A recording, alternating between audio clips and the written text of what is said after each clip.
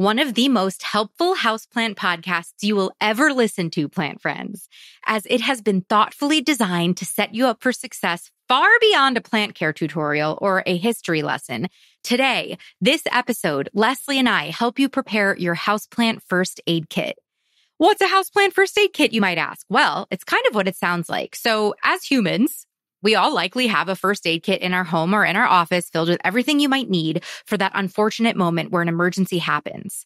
You cut a finger, you burn yourself, and you run to the kit that already has everything you need to bring yourself back to homeostasis, to help you heal. You have it at your fingertips when you need it.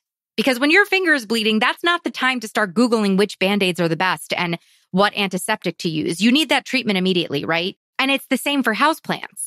When you identify a pest outbreak or a fungus ailing your plant, you need to jump on that and triage it ASAP so it doesn't spread. And you can't waste time driving from garden center to garden center looking for what you need. Specifically, this is what I had to do last time I had whitefly infestation because I didn't have the sprays that I needed. And that time I wasted driving from garden center to garden center looking for what I needed was time that I let the whiteflies continue to multiply in front of my eyes, right? When you have an issue with your houseplants, you should be prepared to immediately jump on it and start getting that plant back on the right tracks ASAP. And so Leslie Halleck and I have made your life so easy with this episode. We have huddled, we have discussed and put together a list of what we think our houseplant first aid kit necessities would be, ranging from simple rubber gloves to high-level systemic and sprays. But most importantly, this isn't just a list of what you should buy to be prepared for in case of an emergency. It's a breakdown of exactly what each of the products do. So how many times have you been told to spray your plant down with neem oil, but we don't know what neem oil is. We don't know if it's good or if it's bad or like what it actually does to our plants. We don't know what systemics do. But at the end of today's episode, you're going to know, plant friend. You are going to be so empowered. You are going to be so ready to take on whatever houseplant problems might arise because, as we all know, in plant parenthood, it's not if, it's when something is going to happen. Pests are part of the process. Fungal infections are part of the process. Overwatering, underwatering, mistakes, they happen. You can't avoid that, but you can be prepared to rectify whatever issue is happening when it happens. And that's what today's episode is all about. Can you tell I'm excited? I am so excited. We are going to grow so much joy today. So welcome back. Welcome to the Growing Joy podcast, where we not only learn how to care for plants successfully, but how to simply and affordably use our plant babies to cultivate more joy in our lives. I'm Maria, author of Growing Joy, The Plant Lover's Guide to Cultivating Happiness, speaker, podcaster, and most importantly, an epic plant killer turned happy plant lady. On Growing Joy, you'll find conversations about plant care, plant community, and wellness through the lens of plants. Plant care is self-care on Growing Joy, the podcast. Hello, plant friends. I hope you've had beautifully planty weeks. I'm so excited to welcome you back to the Growing Joy with Plants podcast. Welcoming you back if you're a longtime listener. And thanks. If you are, thank you for showing up to this podcast every week. I so appreciate you. It's my life's honor to be able to create accessible, free plant care education for our community and help you grow joy through caring for plants successfully. I mean, come on, pinch me. And if you're new here, hi, welcome. I'm your new best plant friend, Maria. I'm the host of the podcast. I used to be an epic plant killer. Now I'm a happy plant lady, helping everyone care for plants successfully and cultivate more joy in your lives. And speaking of joy, I have to say I'm recording this episode with a bouquet of the most gorgeous hand-picked flowers from my friend's garden. So if you've listened to any of our flower episodes, you know that I grow flowers to gift them. There is no better feeling than gifting a friend a bouquet of hand-cut flowers and herbs from your garden. And I had a party this last weekend, and we had a friend bring me the most incredible bouquet of cosmos and dahlias and thistles, Queen Anne's lace, snapdragons. It's this wild, incredible bouquet, and it's bringing me so much joy as I create these planty episodes for you. Sitting on my desk, keeping me company with Frankie. Frankie's my bird. You might hear him tweeting in the background. Anyway, today's episode is epic. Like I said, Leslie and I are going to break down everything we think you should have in a houseplant first aid kit. As Leslie dives in, we're thinking tackle box size, right? We're thinking like a small first aid kit, like a true first aid kit. But obviously, everything that we talk about is going to range in size, in price, in organic, not organic, in things you can order on Amazon, things from larger companies and things from small female-founded companies, smaller companies that we want to support. So just so you know, everything we talk about today is going to be in the show notes and in the blog associated with this episode. And we have coupon codes for a lot of these products for you in case you are interested in building your own first aid kit, or we have Amazon links for you as well. And those links are affiliate links. And it helps if you click through our affiliate links because then the podcast makes a little bit of money for whatever you buy on Amazon at no cost to you. So thanks in advance. And please tag me and Leslie online with whatever houseplant first aid kits you put together for yourself. I'm shopping right now for the right tackle box or for the right container because I want to make it really cute. But let me know what resonates the most with you and what you end up getting. This is a continuation of the Grow Better series with Leslie. It's a mini series on the podcast where my best plant friend, Leslie Halleck, she's a horticulturist. She's had decades in the hort industry. You've probably heard her from our previous episodes, but she's amazing. And we're going to link to all of her books as well because her books are incredible resources. And she's my best plant friend. And so speaking of plant friends, I wanted to give a shout out to a couple of new plant friends, Tammy B, Leslie T, and Chris J. Hi, plant friends. Welcome to the Growing Joy Garden Society. I'm so excited that you're here. I'm so thankful that you're supporting the show through your subscription to the Garden Society. And I can't wait to get to know you better in the platform. And if you're listening and you don't know what the Growing Joy Garden Society is, it's my iOS, Android app and platform that you can access via your computer. It's a private, algorithm-free, troll-free community for our international community of plant friends, where you guys can connect and make new plant friends, propagate your plant care knowledge, and grow more joy in your life. You can visit jointhegardensociety.com if you're interested in joining us. And it's also a great way to support the show, because the subscriptions to the community help support my team of plant friends that create these podcasts for you, like my editor and my podcast manager and my community manager, all those people. So anyway, this is such an epic interview. It's pretty lengthy, so I'm going to dive right in. So without further ado, welcome to the DIY Houseplant First Aid Kit with Leslie Halleck. Leslie, I am so excited about today's episode. It has been requested from my podcast manager, Bailey. It has been highly anticipated from listeners who have heard the Easter eggs we've been dropping. I'm so excited that we're finally dedicating an entire episode just to what you need to put together in your houseplant first aid kit. Thank goodness. I wish I had this episode 5 years ago when I started caring for plants. Yeah. Well, how many times have you found yourself in a houseplant emergency? You've discovered all of a sudden on your favorite houseplant, you've got a pest or disease problem or a cultural growth problem, and you need some products and tools. And in that moment, you find out that you just don't have what you need handy. So yeah, I think in one of our last episodes, I dropped sort of what I do, kind of my hobby pro tip for keeping a plant first aid kit on hand. And so we're going to dive into all the good stuff in our first aid kit that you should keep on hand to do last minute emergency houseplant triage first aid. It's so true, especially I remember I was texting you, I don't know, it was probably a couple months ago now, but I had whiteflies for the first time. And thank God I had the magnifying glass that we're going to talk about. I was able to ID them, but I didn't have a systemic. I tried hort oils. It wasn't working. I needed a systemic. I live in the woods. The closest garden center to me is 20 minutes away. And I didn't know what to buy. And, it took me 2 days because I had a busy work week to even get to the garden center. And that was 2 days that the whiteflies kept reproducing. So I love this concept of having, all of us at this point probably have some sort of area of our home that we keep our extra pots, our extra potting mix, your little plant corner. In my apartment, it used to be under my kitchen sink. Now I have a nice set of wire shelving in my pantry that I keep it all in. And I'm so excited to just go through not just what you have to have, but why you have to have it. Because I feel how many times do we read about neem oil, but what is neem oil and what does neem oil do?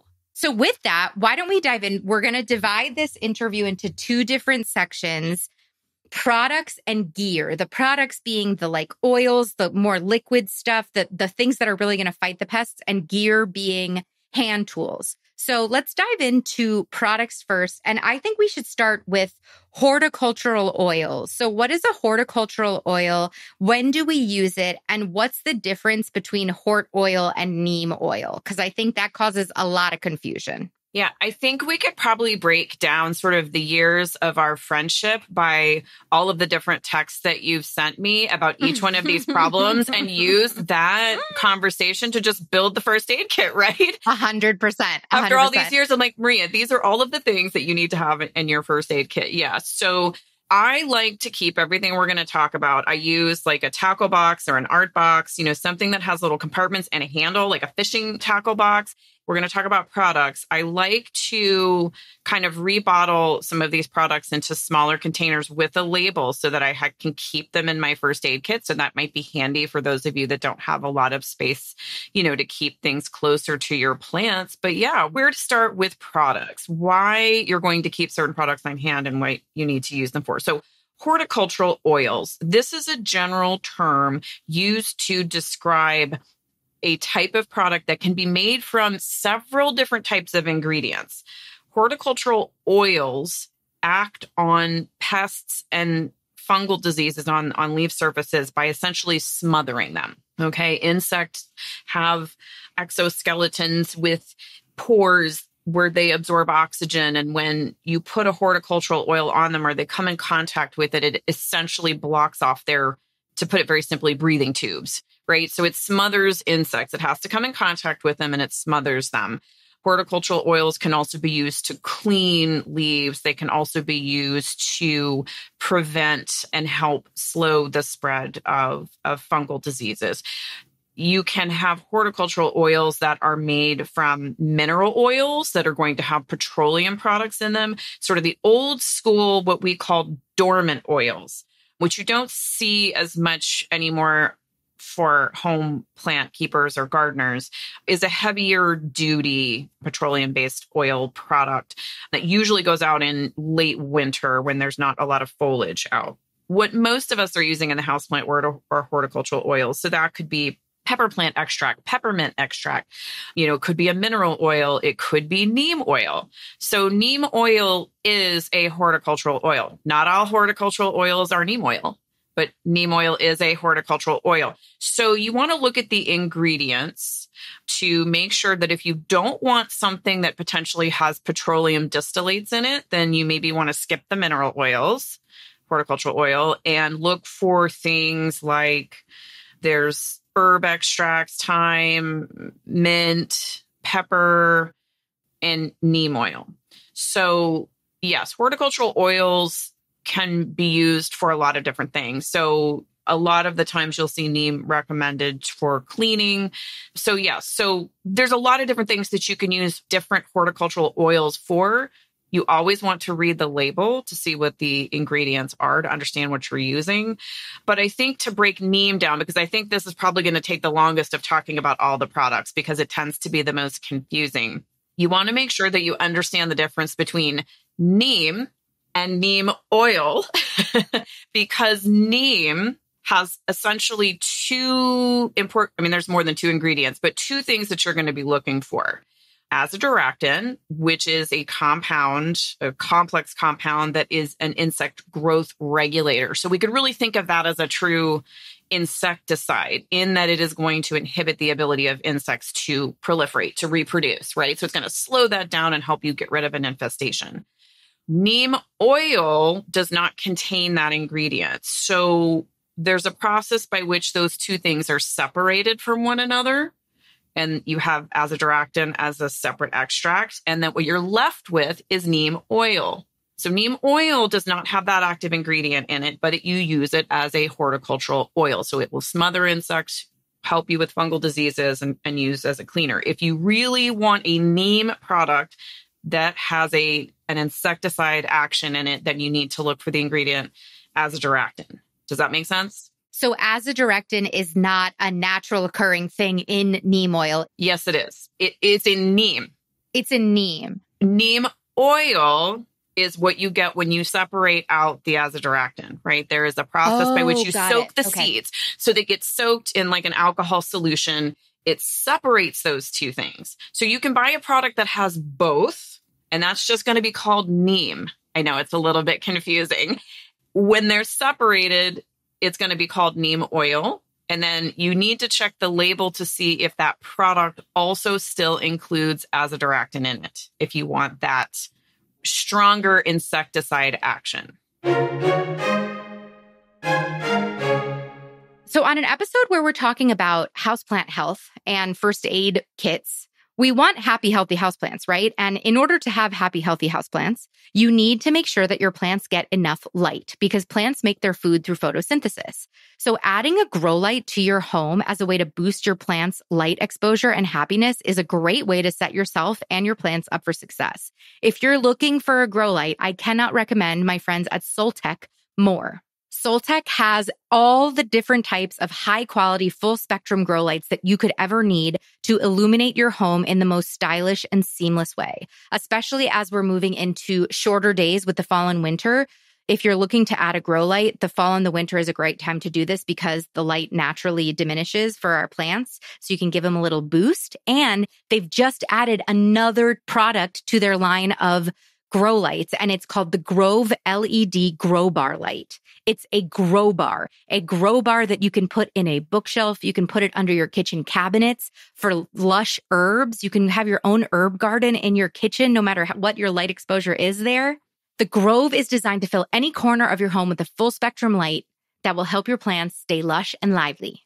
And it's touch sensitive. So it has touch dimming and the on and off switches are easy. You pop it on a timer, you don't think about it, and you have lush plants in your house all winter long. It's amazing. So they've got the Grove bar. That's like a rectangle that you can put under things to illuminate stuff. They also have a grow bulb called the Vita that twists into any existing lamp. And they also have pendant lights. You've seen their aspect pendant lights all over my home. I have 3 of them.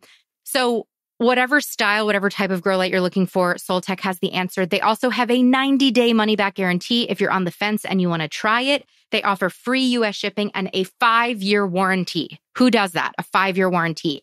And because you're a member of my community, they give you 15% off whatever grow light you want. All you got to do is use code BLOOM15, that's BLOOM15 at checkout to enjoy a 15% discount off of any of the lights. Winter's coming. Now's the time if grow lights are on your vision board. So go to soltech.com, check out all of the different light offerings they have, and then use code BLOOM15 at checkout for 15% off. Thanks, Soltech. Are fungus gnats the bane of your existence? Are they ignoring the heck out of you? We all know that fungus gnats sound when they're buzzing in your ear and around your houseplants. Well, Happy Houseplant knows how annoying it is to see fungus gnats descend on your plants, and they created the answer to your problem. It's called Fungus Gnats Death Drops. What a great name. These death drops are backed by science, tested by Mandy, the owner, and are loved by their customers. I have it myself. These fungus gnat death drops are microbial insecticide with the active ingredient being BTI or Bacillus thuringiensis, which we talk about in today's episode, which kills fungus gnat larvae in the soil. So you use fungus gnat death drops as a soil drench. All you need to do is add a half to a teaspoon per gallon of water that you use when watering. And you can also use it routinely to keep fungus gnats at bay if they're a serious problem for you. Another product we discussed in today's episode that Happy Houseplant makes, but she makes it cute, is neem oil. Happy Houseplant has a neem oil kit that comes with this stylish glass bottle, pre-emulsified neem concentrate, so you don't have to mess around with mixing it yourself. No separating or adding ingredients. Both products are awesome. I have them both. If this episode is inspiring you to assemble your houseplant first aid kit, grab the Fungus Gnat Death Drops and or the neem oil kit and get 10% off with the code GROWINGJOY at checkout.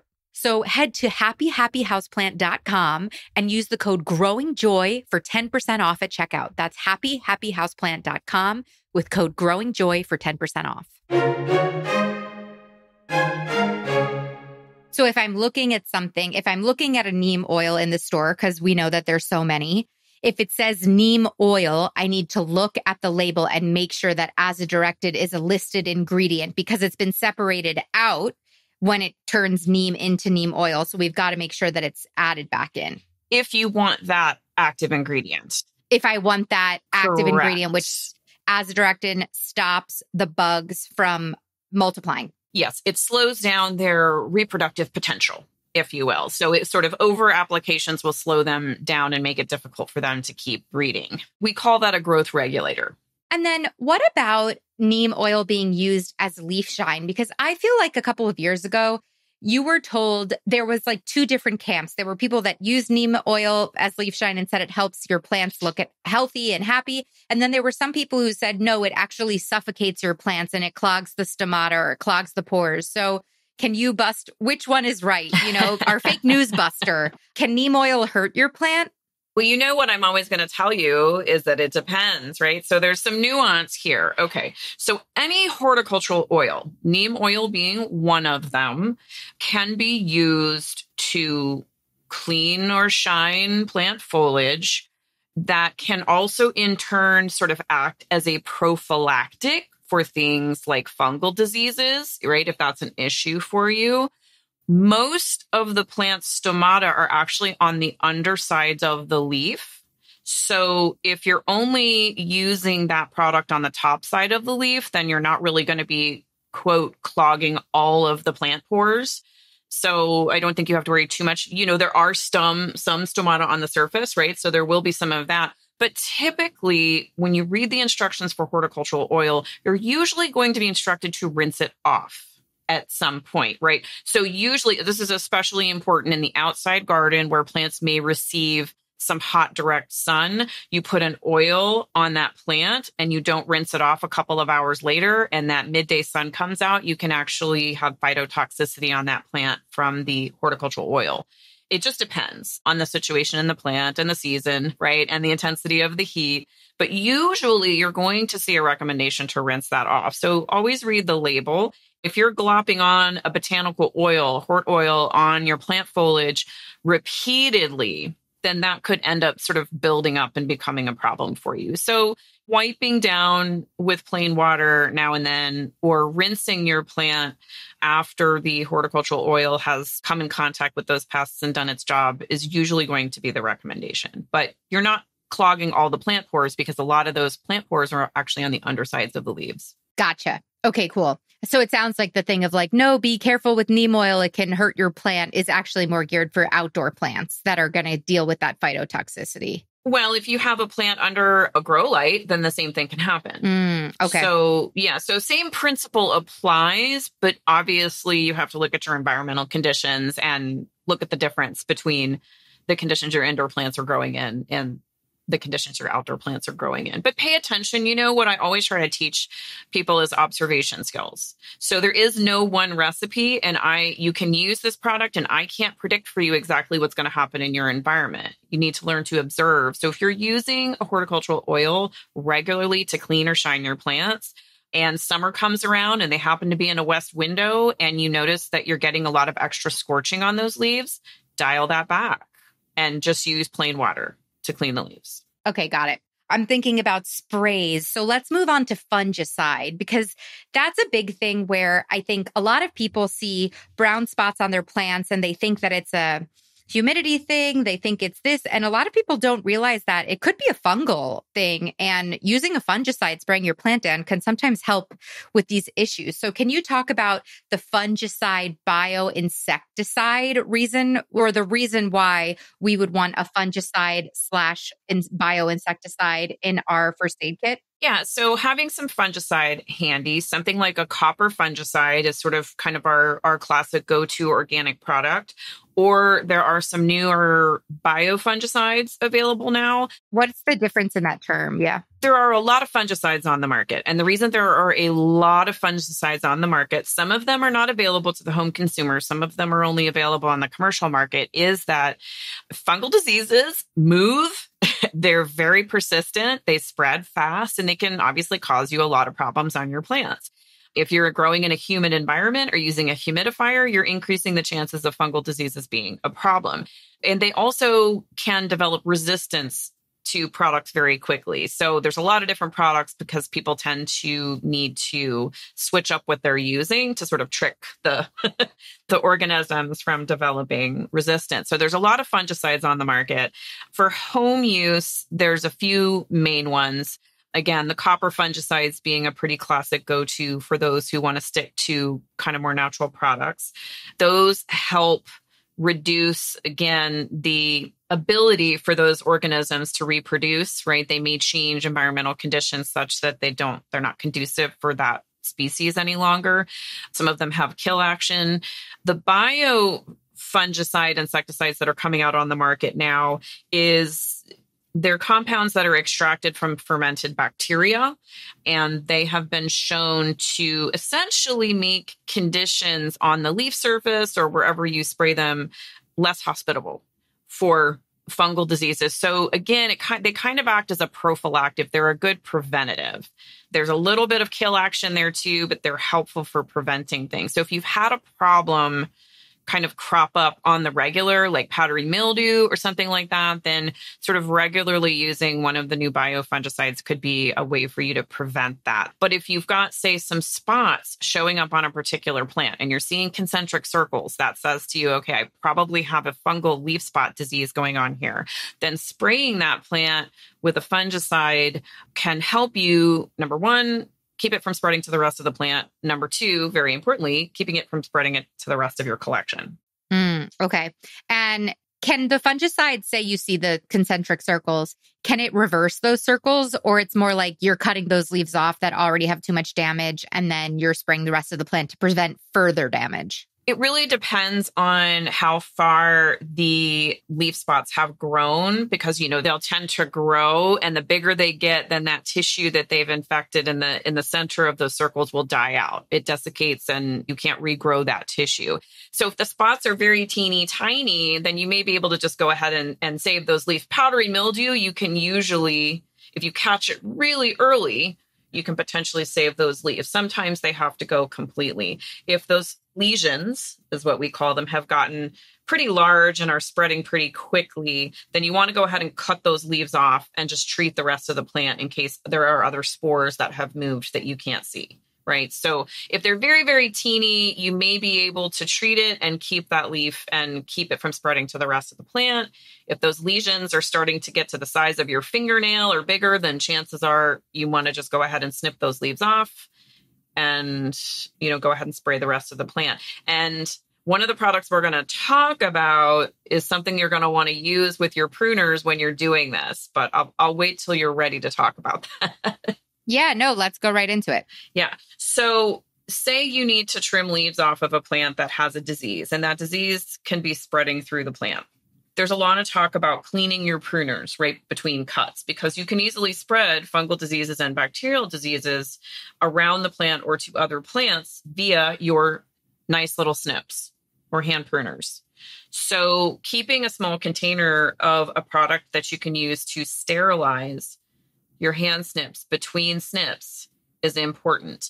There is a distinction between sanitizing your pruners and sterilizing your pruners, right? Yeah. So sanitizing is cleaning, so that you just be, using soapy water or something like that cleans it, but that won't necessarily kill off microbes that can be transmitted. So what you want to do is sterilize, and you're going to have to use something like a 10% bleach solution. Pros, we tend to like products like Physan, which you can also buy. So keeping a little container of Physan or a 10% dilution of bleach, something like that you can use to dip your pruners into or rinse your pruners with between cuts, is important to have in your first aid kit, because chances are, if you're using your plant first aid kit, you may be dealing with an infestation or an infection, and you don't want to spread it. Because you could spread it by continuing to cut the plant and then having the infection rub off from Correct. the pruners onto the other Correct. leaves. Okay. So soap versus Physan. What about insecticidal soap? What's the difference between insecticidal soap and obviously oil? But I feel like you see insecticidal soap. What is that? So insecticidal soap is a kind of soap. There's lipids. And what those do is essentially break down the waxy cuticle on insects. So horticultural oils smother insects. Insecticidal soaps sort of degrade the integrity of their cuticle, that, not their skin, but that waxy coating that protects their body. Like a scale? Yes, like that. Okay. Well, there's lots of different insects have cuticles, right? Have coatings. And the horticultural oils, they're lipids that basically break down that waxy coating. and then they eventually die. So it's a different way of murdering your insects. Got it. Right. And insecticidal soaps are great. You know, when we talk about pesticides, I always recommend use the lowest impact product you can first. There's no reason to go nuclear right out of the gate if you don't have to. So insecticidal soaps and horticultural oils are always my first line of defense, right? Clean the plant, wash it off, do physical removal, which we'll talk about when we get to tools and gear. But insecticidal soaps alternated with horticultural oils are a great first line of control and prevention without having to get into heavier chemicals. And I guess this is the perfect time to transition into the big guns, which I only this year, in my 7 years of caring for plants, this is the first year I had to kind of resort to systemics because I couldn't get rid of these whiteflies. So systemic, people talk about systemic. I don't think a lot of people understand what it is and how it works because it's completely different than the topical applications that we've just been talking about with oil and insecticides. So can you tell us what a systemic is, when it's time to use it, and why it works? Yeah, I think I had to give you permission, didn't I, to use the system? You literally, yes. I should find the screenshots and put them in the show notes. Yes. So first line of defense, use the lowest impact first. If that is not working, right, then you need to graduate potentially to a heavier duty product. All of the products we've been talking about so far are topicals. You spray them, put them on the foliage of the plant where the insects come in contact with them.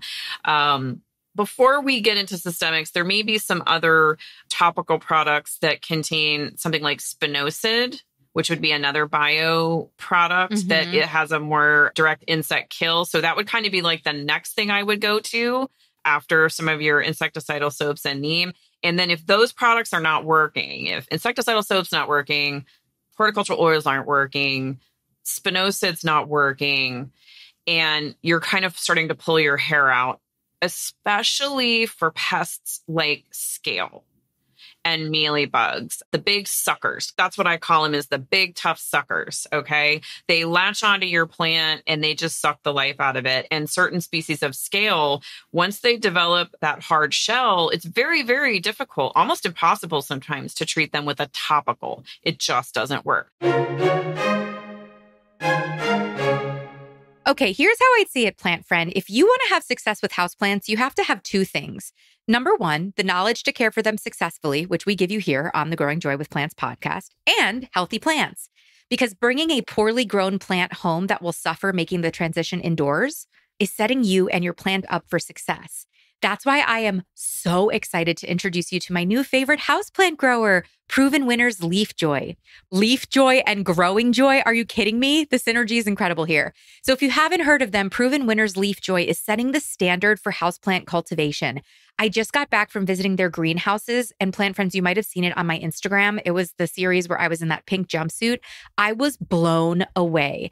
They are selecting the best plant genetics and growing them in a state-of-the-art, fancy schmancy European greenhouse. Check my Instagram reels to see me frolicking around their greenhouse with all of my dream plants. There was a sea of Monstera Thai constellation, fancy philodendron, alocasia, pink plants, green plants, variegated plants. If you have a planty wish list, I bet Leaf Joy has one, if not all, of the plants on your planty wish list, because all of mine were there. And listen, I've purchased a lot of plants at this point, having this podcast for 6 years.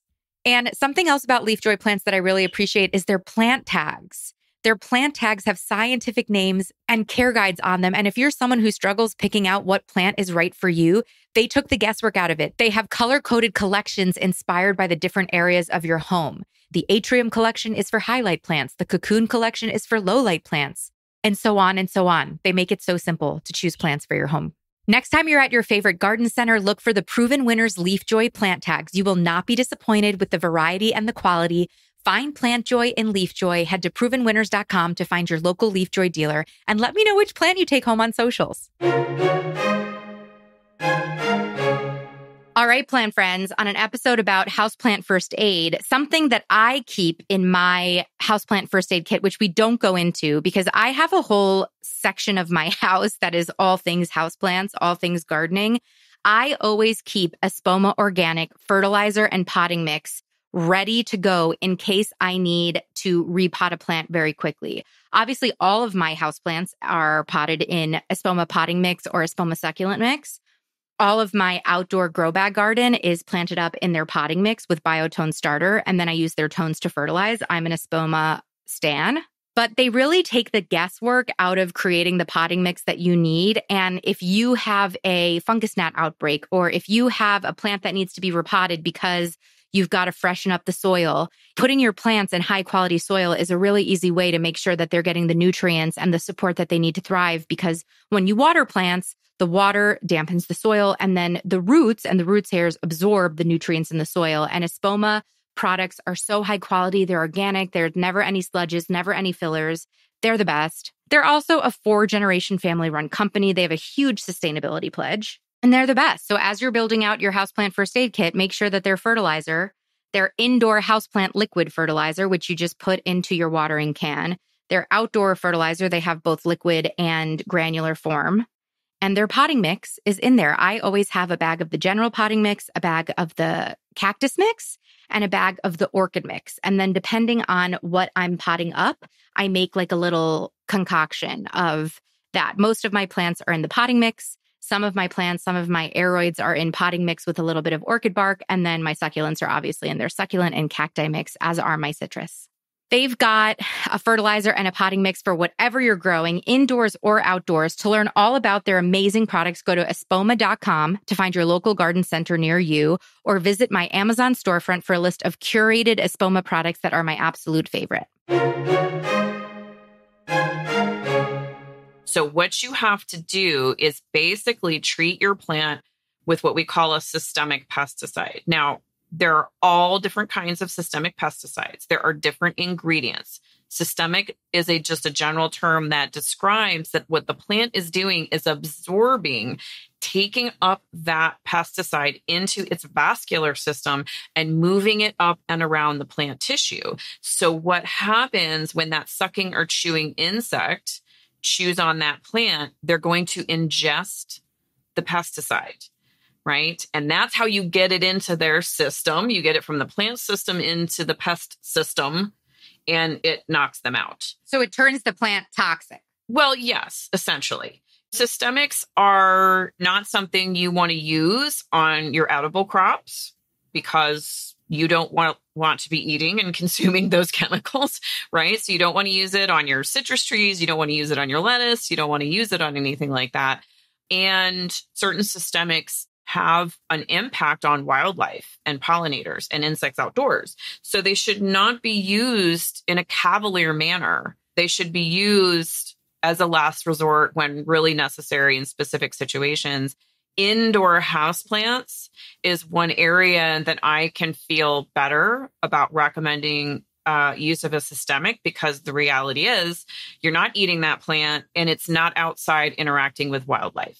So that's where one of your aeroids or a croton or whatever it is that you're growing ornamentally inside that you're continuing to have a struggle with, whether it be a pest or a fungal disease, that's where a systemic may come into play. Scale, whiteflies, mealybugs, a persistent spider mite infestation, a persistent fungal disease that you can't seem to get rid of on that plant. You know, you're cutting leaves, you're spraying, and it's just not going away. Then a systemic can help you. Now, they're a lot of times going to be bundled into a 2-in-1 or 3-in-1. So when you just see that on a label from a distance, you see 3-in-1 or 2-in-1, oftentimes some of those are going to be systemic. So just make sure you check the label.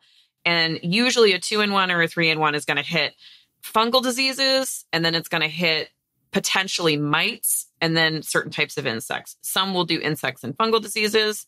Some will do fungal diseases, mites, and other insects.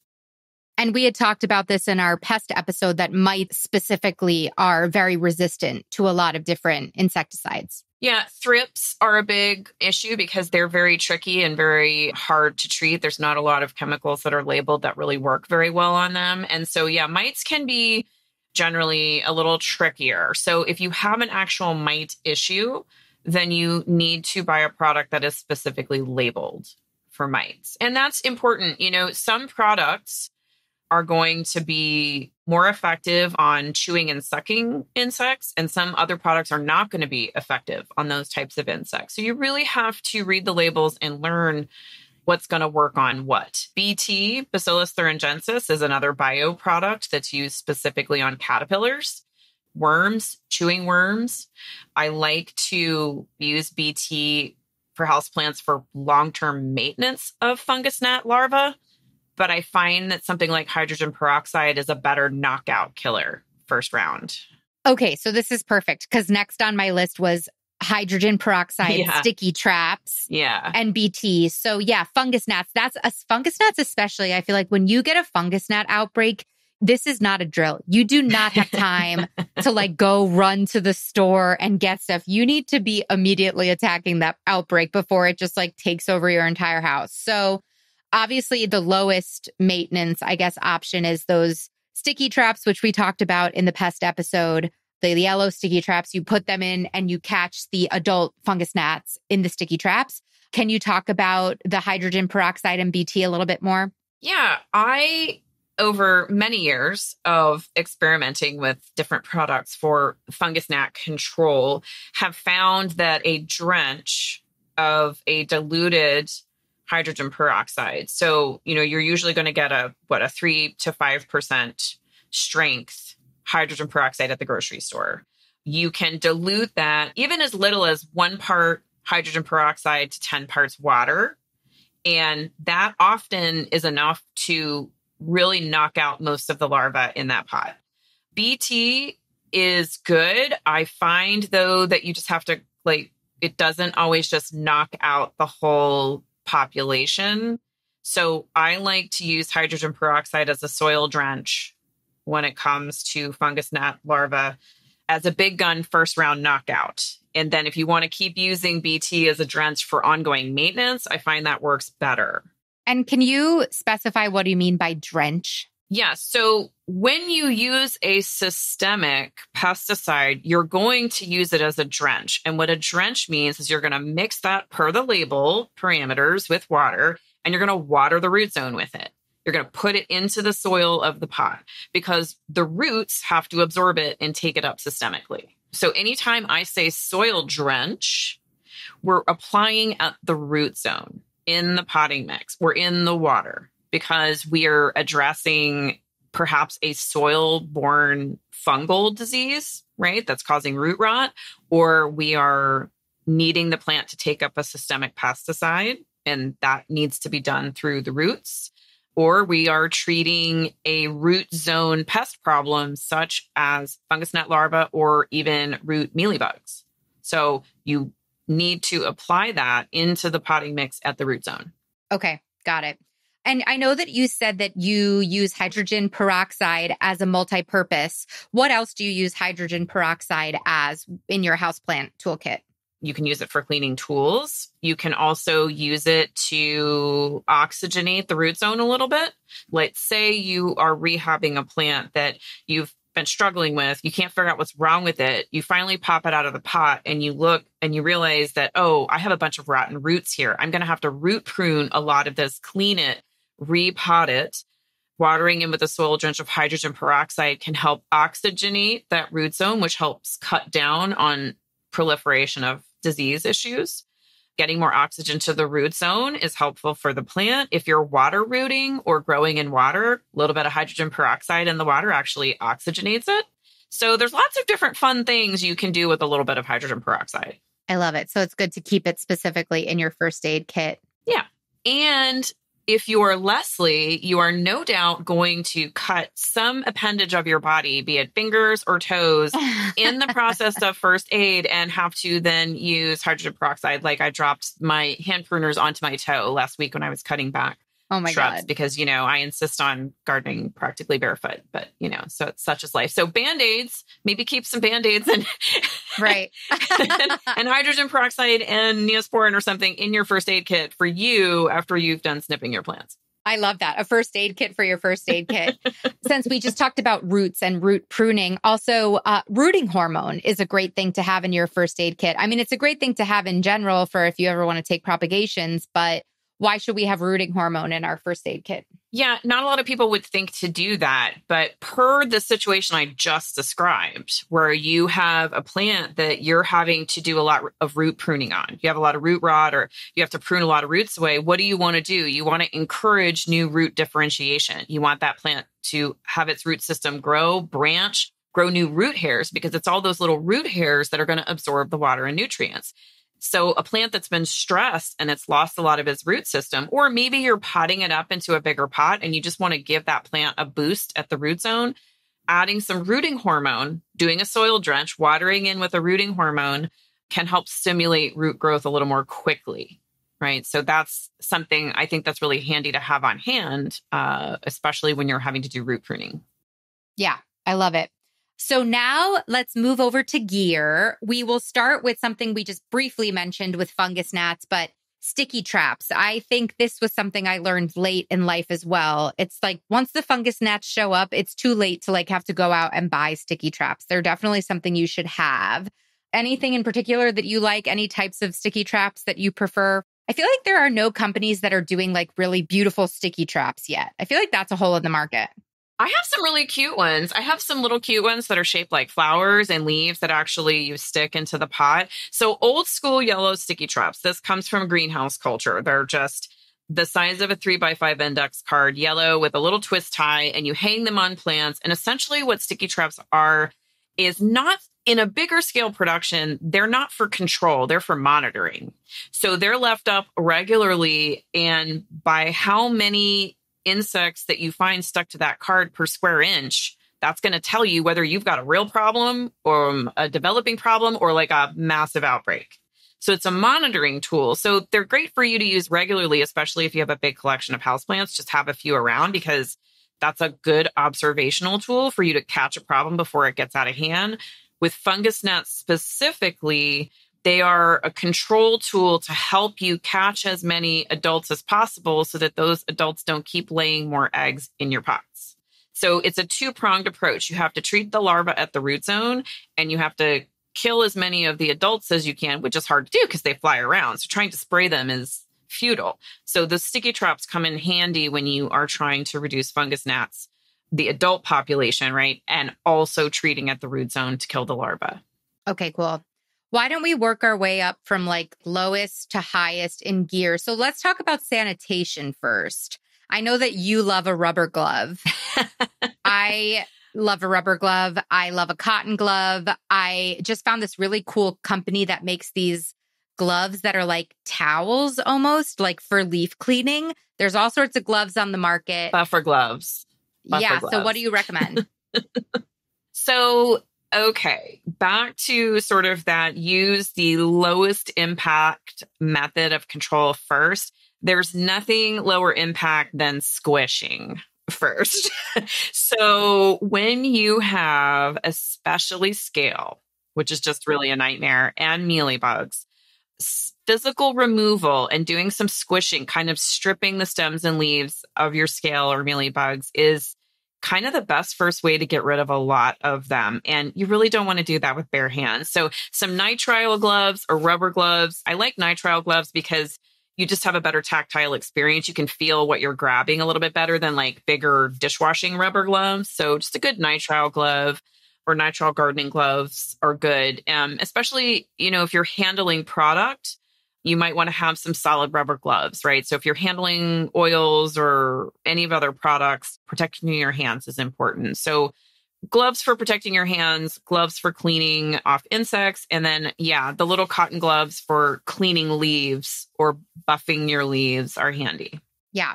I also always keep cotton balls and Q-tips at the ready. Yeah, I know a lot of people like to use Q-tips and cotton balls and rubbing alcohol for mealybugs and things like that. Personally, I find that to be a little bit counterproductive. I am going to remove that meal. I'm going to squish it and remove it. And then I'm going to treat that plant for any eggs or crawlers, little tiny babies that I can't see. If I can see them, I'm going to hose them off or I'm going to physically remove them first. So going around the plant with a Q-tip and alcohol and touching every mealybug and then leaving it there on the plant doesn't really jive with me. Oh, see, I'm thinking more of like a Hoya compacta that has mealybugs, and you're using the Q-tip as a method of getting in there and physically removing.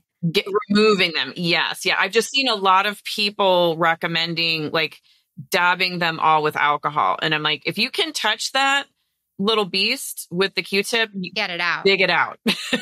Yeah, I've used Q-tips as like ways to get into like the crook of, leaf joint or something. The leaf axis. Yeah, Yes. exactly. Yes. Yeah. So using it for kind of physical removal and cleaning out is handy. And you could use a neem oil dip or something like that on it too. I don't like to use rubbing alcohol straight on the leaves and stems of the plant because it can damage the tissue. So I prefer not to use alcohol directly on my plants. Okay, got it. Then alcohol makes me think sterilizing, which makes me think of tweezers and pruners and or snippers. You should have a plant-specific set of snippers that you use for your plants so that it's not the kitchen Right. counter set of scissors that then you're going to Yes. go and like 'Cause touch food. That's what everybody does. I mean, that's what happens. I've done that before. Yeah. Yeah, we all have. You're in the house and like you realize you need to snip something or cut something off. And gosh darn it, of course, the plant snips are not handy. So what do? You go digging through the kitchen drawer and you pull out the nice pair of scissors, or heaven forbid, you grab somebody's sewing scissors because that's a way to lose your life. Yeah. Or the good paper scissors. No, you'll blunt that, right? So you don't want to be cutting on plants with any of your other good scissors or kitchen scissors, things like that. And so again, having a little tackle box, your first aid kit handy with these things in it, just is a great way to reach for the right tool instead of having to use the wrong tool. So yeah, I like to keep a small pair of very sharp snips and then a small hand pruner that can prune larger stems. Yes, exactly. I have a pink pruner, and then I love the modern sprout. Like they're kind of needle-nosed snippers that are very fine and they're pretty. I like those too. Yeah, those are good. Yeah. They've got a nice tiny tip so you can get in to cut off smaller stems, or they're good for cutting, the little peduncles off of inflorescence. And so, yeah, you can get tighter in there with your snips. Love it. I know that you love your foldable repotting mat. I also have one. It's so old now, but I love a folding potting mat. Always good to have a separate mat that you're dealing with all your plants and their biocontrols. Well, it's nice because if you just need to, I don't know about you, I don't know about your listeners, but I'm fairly ADD. I'm in the middle of doing something and I see a problem on a plant. I'm immediately going to stop whatever else I'm doing, and I'm going to have to pick up that plant and deal with it. And it's always inevitably at an inopportune time. I'm not in gardening. I don't have anything out. There's nothing for me to put out to not get things dirty. So having one of those little foldable potting mats that you can snap together at the corners and just flop that down on the kitchen counter or the kitchen table and handle your project and be able to wash that off in the sink and put it back in your first aid kit is super handy. I feel like whether or not you include one in your first aid kit, I think everybody should have one. I feel like it saved my marriage because it really does. Like, I feel like before I got one, there was just like soil everywhere. And then at least once I got the folding mat, I was able to kind of contain it, especially when we were, in our tiny apartment and we had such limited, our only counter space was in the kitchen. So I had to do all my houseplant chores out there. And, also, now that we have a yard, you can just hose it off outside and like hang it to dry, which is so great. So, well, it's leaves, dead leaves that are dropping, whatever it is that you're pruning off the plant, all of that gets everywhere. And I think everybody that's listening, who is listening, has discovered that, when you develop a good sized plant collection, even a small plant collection, they can make a mess. And so even just picking it up, moving it across the room, you've now got leaves dropping everywhere. So having a little temporary little station you can just pop out really easy to keep things clean is great. Yeah, I love it. So let's dive into humidity adjusters, because a lot of times I certainly have had this issue before where I have a moisture loving plant. It's the middle of the winter. My house is 17 degrees, 17% humidity. And you need to make like a little houseplant hospital, an easy way to kind of boost that is boosting the humidity. So you got me turned on to hygrometers. I mean, I have one in every freaking room in my house now so that I could at least monitor the humidity. But I also know that you love a humidity dome. Yeah, so hygrometers are great, and it's not necessarily, I mean, I guess you could keep one in your first aid kit, but obviously it'd be better sitting out with your plants. But if you have, I mean, they're so inexpensive. If you have an extra one in your little kit, you could always pop it out and check just to confirm your observations of the environment to rule out what may or may be wrong with your plant, because it may not be a disease. It may not be a pest issue. It may be a low humidity or water related issue. Look, you can kill any plant. Anybody who tells you you can't kill ZZ plants or can't kill pothos, just before we recorded, because, you know, professionals we can be pretty dismissive of our plants. We have high expectations for self-survival of our plants. We're so busy helping everybody else that oftentimes it's our own plant kids that get neglected. I have a pothos downstairs that's just wilting like all get out right now. You know, I'm like, a pothos is wilting. So if you have plants that are a little diva-ish when it comes to humidity, or you just simply get busy and you forget, like we all do, or seasonally, like right now, my plants are wilting in summer in my house because in Texas, it's 185 degrees Fahrenheit outside. So what happens inside? The ACs are kicking 24/7. And what do ACs do? They pull the moisture out of the air to cool it. So it can get very dry inside, and you just forget about it because it's not winter. You know, you're just going about your business. So you go, oh my gosh, how am I going to revive this? Yeah, just a simple, I love glass domes. You know, I'm a little bit of a glass addict when it comes to growing plants. So I have tons of glass cloches and domes, but obviously those are not things you can put in a tackle box. A simple plastic bag, something that you can put over that plant, cover it up, let it revive, and then you can get it back on track is sometimes as simple as you need. And I'll link this in the show notes, but I have a YouTube video from, gosh, I think it's 2 years old now, but it's how I used a plastic bag to make a little houseplant hospital. And Mark Hatchadurian talked about it in one of his episodes from New York Botanical Garden. He makes his houseplant hospital with a plastic bag, and that's how you put it in the ICU. So I'll link that in the show notes in case anybody wants to watch how I think mine, it was a Synanth, I think, that I resuscitated. Yeah. Yeah, well, of course it was. And yeah, sometimes you don't realize that some of us professionals will use something very, very simple like that, like a plastic bag, like, and just create a little, triage, ICU, you know, something that you can throw up really fast, which just essentially raises that relative humidity around that plant really quickly, which is going to reduce transpiration and help restore turgidity to your houseplant. Yes, absolutely. Now, this is something that I learned also through manic texts with you. The importance right before my wedding, when I needed to be institutionalized, I was at my wit's end with this wedding planning and the 150 Hoya plants that got shipped to my house and were starting to yellow. There was just some shipping stuff.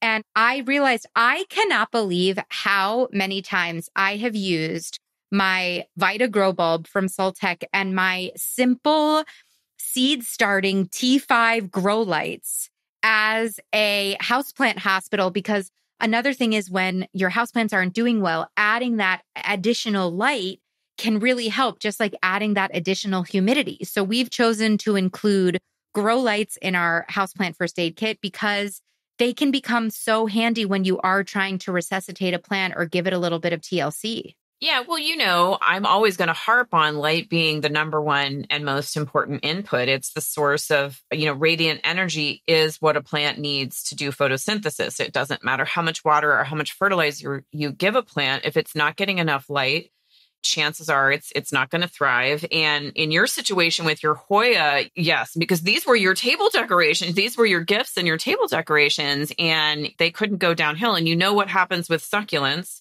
indoors, low light. You know, my first recommendation to you is get a grow light on these plants immediately, right? So obviously putting a big grow lamp or bulb in a kit isn't always feasible. However, what can be handy is some of the smaller little clip-on LEDs just one or two in there that you can just pop out, plug in, and clip next to a plant just to give it a little bit of boost for a temporary period of time if need be, could be a good thing for you to have on hand. Or just an extra little lower wattage bulb that you have just in reserves or something that you can put into a light fixture if you need to give something a boost.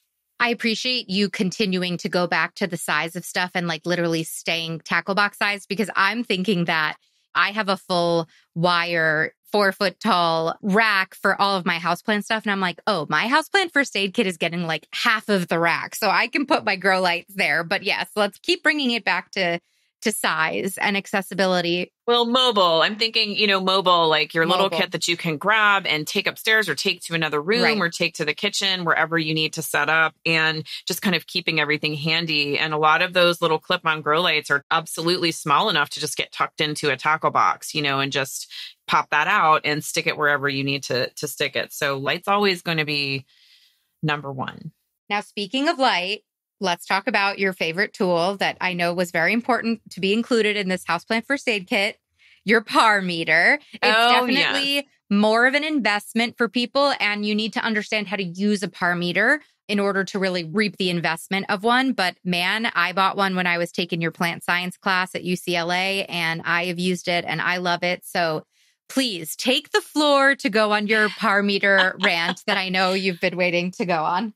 Okay. Well, as a professional, my number one diagnostic tool when it comes to assessing indoor locations or greenhouse locations or areas in homes is a PAR meter. Photosynthetically active radiation is what a quantum flux meter measures. It's the actual units, the photons of radiant energy of light that are hitting the surface of a plant is what you can measure, PPFD, or photosynthetic photon flux density. How many of those light raindrops are falling on your plant leaves to give you an accurate idea of, do you have enough light to grow this plant? So the first thing I am always going to do when I'm trying to diagnose a problem for a client or a business is look when I'm working on a horticultural project, or just my own houseplants for that matter, or if I'm starting seeds, or if I'm trying to grow tomatoes inside, the first thing you have to do is figure out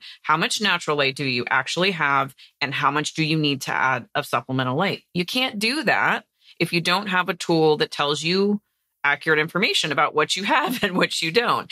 So granted, not everyone is going to need a quantum flux PAR meter or justify the cost of having one, etc.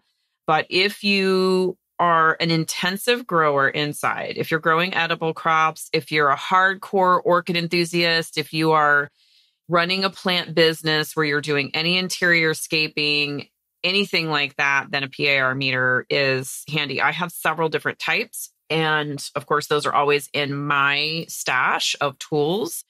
That said, if you just need to ballpark, you can use a regular light meter. You can use light meter apps on your phone. There are apps on the phone that tell you they're giving you PPFD, but realize your phone is not a quantum flux meter. And essentially all it's doing is acting as a light meter and then using mathematical conversions to give you an estimate of PAR. So it's not exactly the same thing. You can't equate it. It's not the same unit. It's not the same thing, but you can kind of ballpark your light conditions using a light meter app on your phone. And if you want to use a light meter app on your phone, I'll make sure to put a link to the download from a very old episode that Leslie was on. It was like in the 40s. It was like in 2017. But Leslie did a great 2-part episode on understanding natural light with me way back when. And we did this little worksheet. So if you want to play around with a meter and learn how to use it and learn how to do the quote unquote squishy math, which I'll let you go listen to that episode to know what that means. We'll make sure that's linked so you can go check it out. I'm looking at our list, Leslie. Oh, and last but not least. Oh, we're missing something. Last but not least, we saved the best for last because it's my most favorite, my most treasured possession. I know what you're going to say. The magnifying glass. I can't believe I was like, wait, is she really going to skip over the little handheld magnifier? How dare she? And this thing is, talk about affordable. This thing is like $10 online. And it is so fun. Leslie introduced this to me a couple years ago. It's a magnifying glass. It's so little, it folds into itself, but it has a light on it. And so when I had my whitefly outbreak, I know I talked about this on our other podcast on pests, but I couldn't identify the whiteflies to my eye. I'd never seen them before. I couldn't figure out what they were. And so I took an infested leaf. I took my trusty little magnifying glass like Sherlock Holmes. I turned the little light on so the leaf was illuminated, and that's how I was able to diagnose my plants. And I know from when we were doing the Garden Society and we talked about it, there were multiple. I remember Tony, one of our dear plant friends, she got a magnifying glass and she was like, oh my God, I looked at my plants and I have all these pests that I didn't know about. And I know that was stressful for her. Sorry, Tony, we love you if you're listening, but it's such a useful, I feel like it's such a useful thing to use. I love it. They have little carrying case, and it's just a little circular magnifying glass that kind of whips out of a little carrying case. And some of them have little LED lights on it so you can light them up. And there are different levels of magnification. I recommend going to the higher end of magnification because to really identify things like thrips, which are teeny tiny and like to hide, they're super handy. You can also get a really good look at spider mites. Oftentimes, you really aren't going to notice the pest itself, right? Signs and versus symptoms. You're not really going to necessarily see the sign, which would be like the actual insect or eggs or something like that, because they're so tiny until the problem has progressed to the point where you have a lot of plant symptoms that could be problematic.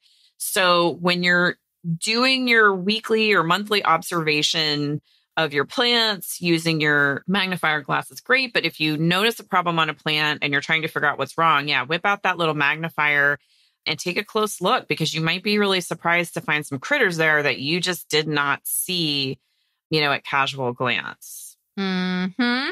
And I think that's a high to wrap this episode up on, Leslie. Did we miss anything?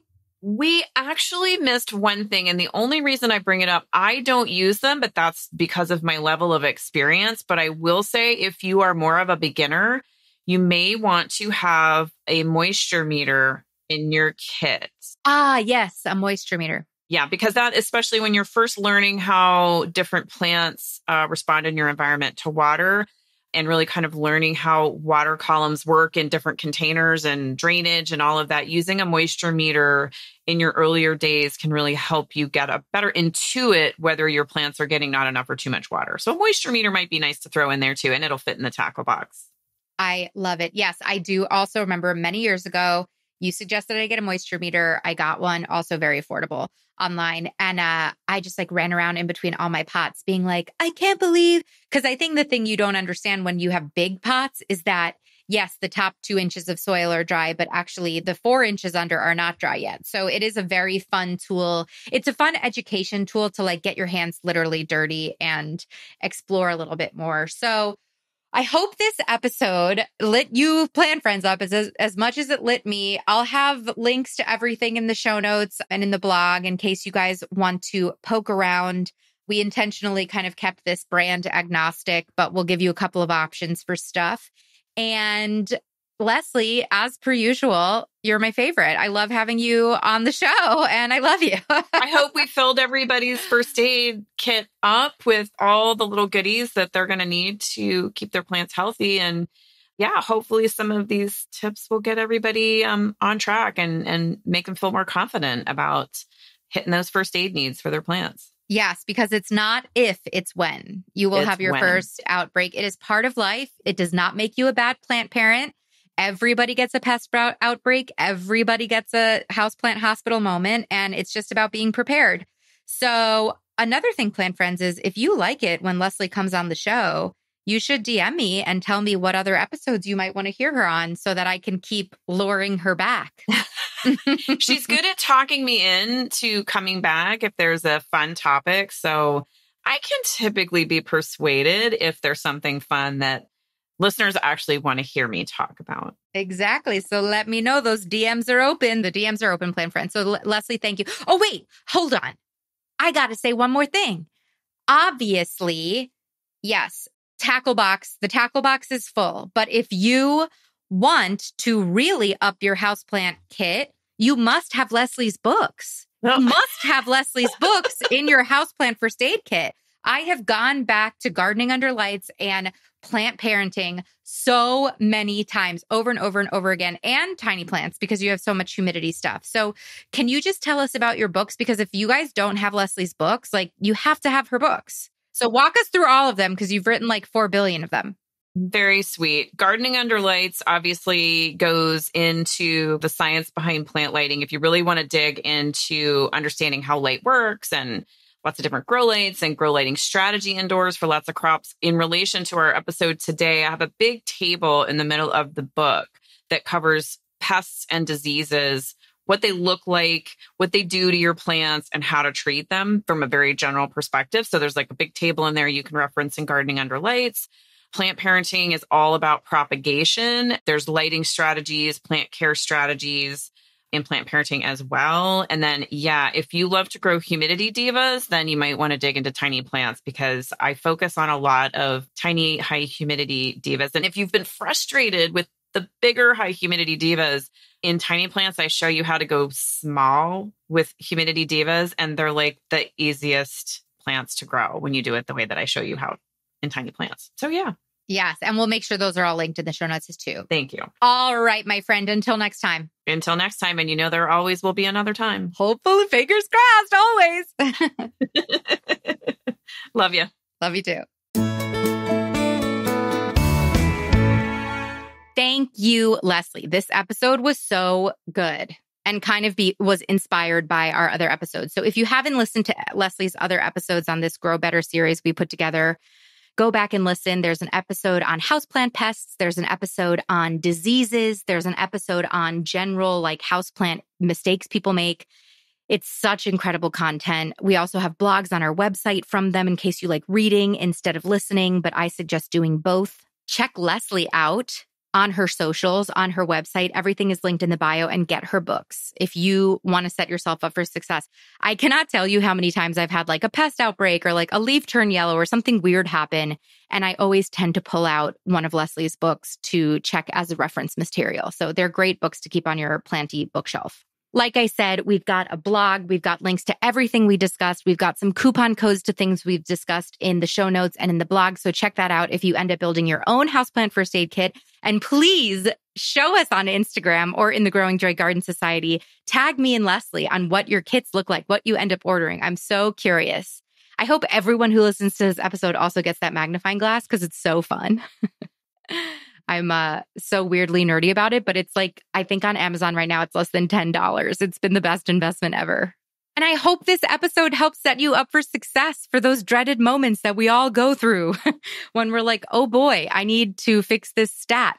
Because I'm here to help you keep blooming and keep growing joy. Plant friend, thank you so much for tuning in today. If you like what you heard, make sure that you're subscribed to the show so you don't miss an episode. We have incredible episodes lined up in 2023, and I don't want you to miss one topic. And while you're subscribing, would you mind clicking over to the review section and leaving us a review?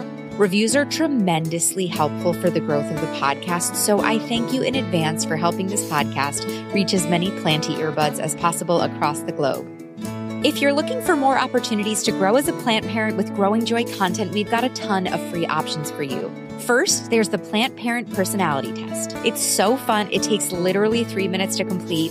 You take the test, you get your Plant Parent Personality profile and a curated list of plants, projects, and podcast episodes that are right up your alley, tailored just for you, inspired by your results. The link is in the show notes. Make sure to let me know what your personality is after you take the test. If you're looking to uplevel your plant parent game, check out my website. We've got a bunch of free guides that you can download on topics like understanding natural light, which is actually a 3-day worksheet, and 9 ways to green up your office if you need to bring a little bit of planty joy into your work life. And finally, I want to invite you to join the plantiest and kindest corner of the internet, my online garden society. It's both a web platform and an iOS and Android app. It allows our listeners to get together in an algorithm and troll-free online space to swap plant care tips, humble brag about plant wins, and get support when you have plant fails. We have monthly live planty show and tells on Zoom, which are so fun, and even have a living library of planty book recommendations sourced from our community. You can go to jointhegardensociety.com to grab your membership. And for anything else, plant friend, I am here for you. Feel free to drop me a line whether you have an idea for an episode, an event, or maybe you're even a planty business interested in sponsoring the show. And of course, following me on Instagram and TikTok for daily planty silliness, musings, and tips is always recommended. You can find me across socials at Growing Joy with Maria.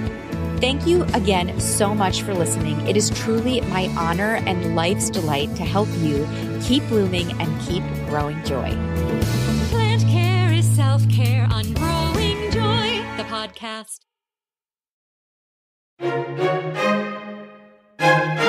Make new plant friends, propagate knowledge, and grow some freaking joy.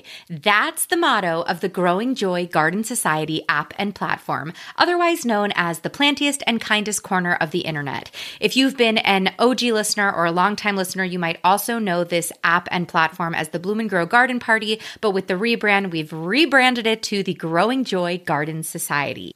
No trolls allowed, kind plant friends only. And if you haven't heard about the society yet, Plant Friend, you got to join. It's my online community that you can access via iOS or Android app or on your computer that I built to connect our international community of plant friends so we can all nerd out together about plants and celebrate our passion for our beloved plant babies. We have members literally all over the world. I'm so in love with this community of sweet plant friends. I can't say enough amazing things about them. But also there's a lot of really cool features about the app you might be interested in. There's dedicated hashtags to all sorts of different subsects of planty passions like houseplants, gardening, plant-inspired DIY projects, growing joy, plants and pets, and so many more. There's a plantrepreneur group, so if you're a planty entrepreneur and you want to connect with other planty entrepreneurs, you can join that group to connect and network. There's a plant swap section. Plus, the entire app, and this is my favorite part, is entirely searchable. So say you want to learn more about Hoya, you type the word Hoya into the search bar, and literally every post ever created about Hoya will pop up. So you can click in, see what other people have been posting about Hoya and learn on your own and crowdsource hair information. It's so cool. But last but not least, it's an amazing way to support the show. Your monthly membership not only goes to sustaining the platform, but it also supports my team of editors, writers, and a community manager that help the world of Bloom and Grow keep growing. So come join us. All you got to do is go to jointhegardensociety.com and sign up for the community plan. Once again, you go to jointhegardensociety.com and click the community plan.